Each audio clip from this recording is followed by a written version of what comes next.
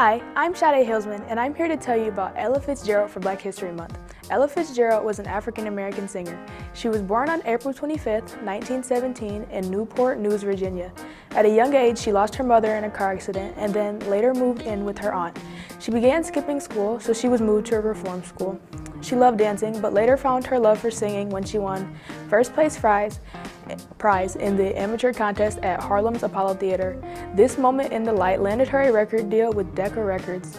She was famous for imitating instrumental sounds in her music. In her lifetime, she recorded more than 200 albums, 2,000 plus songs. Her record sales exceeded 40 million and she won 13 Grammys. Ella had to have heart surgery and she suffered from diabetes, which left her partially blind with both legs amputated. She died in 1996 in her home of a stroke.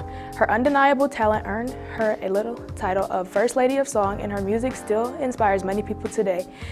This has been Black History Month with the Merze Tate Explorers. Thanks for watching.